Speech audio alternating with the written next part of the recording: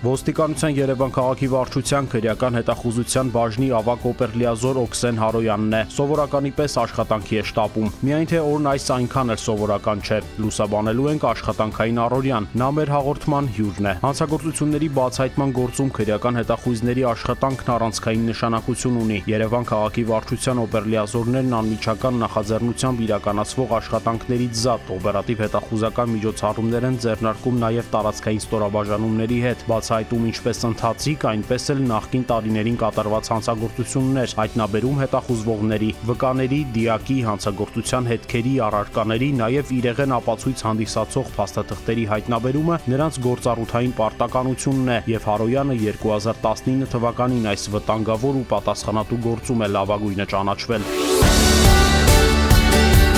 Ոստիկանության կապիտան Օգսեն Հարոյանի Դեռևս դպրոցական տարիներից երազում էի իրավաբան դառնալ։ Սովորել եւ ավարտել եմ Գիտությունների ազգային ակադեմիայի իրավագիտության ֆակուլտետը։ 2012 թվականից ծառայության անցնելով ոստիկանությունում զբաղեցրել եմ տարբեր պաշտոններ։ 2017 թվականից ծառայում եմ ոստիկանության Երևան քաղաքի վարչության քրեական հետախուզության բաժնում որպես օպերլիազոր։ Տարվա լավագույն օպերլիազորի հետ մեր զրույցը ստիպված ենք ընդհատել։ Տեղեկություններ են ստացվել, որ ավազակային հարձակման համար հետախուզվողը տուն է վերադարձել եւ քիչ անց շենքից դուրս է գալու։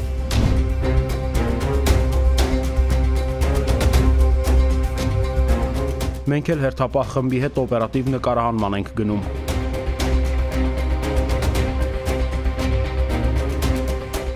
Հարոյանը ցույց է տալիս, թե հետախուզվողը որ հարկում է բնակվում, շենքի որ մուտքից է դուրս գալու։ Նա է։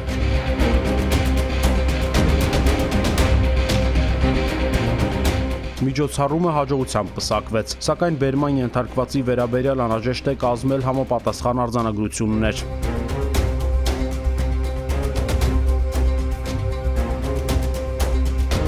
Զրույցը շարունակենք ավագ լիազորի անմիջական պետի հետ, պարզելու թե ինչու հենց Հարոյանին ներկայացրին լավագույն օպերլիազորի պարգևատրմանը։ Ավագ օպերլիազոր Օգսեն Հարոյանը ոստիկանությունում ծառայում է 2012 թվականից։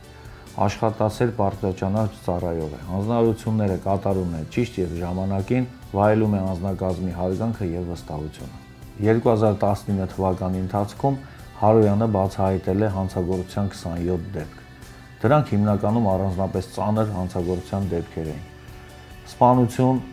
ավազակային հարձակում, կողոպուտ հայտնաբերել է նաև հետախուզվողների։ Եվ այս ամենը հաշվի առնելով որոշվեց նրան ներկայացնել տարվա լավագույն օպերլիազորի պարգևատրմանը։ Ոստիկանության կապիտանին դրական են բնութագրում նաև գործընկերները։ Հարոյանի հետ ծառայում եմ շուրջ 2 տարի, միասին բազմաթիվ հանցագործության դեպքեր ենք բացահայտել, նրա հետ ծառայելիս քեզ ավելի վստահ ես զգում ու շատ իրենց ցանկացած իրադրությունում արագ է կողմնորոշվում։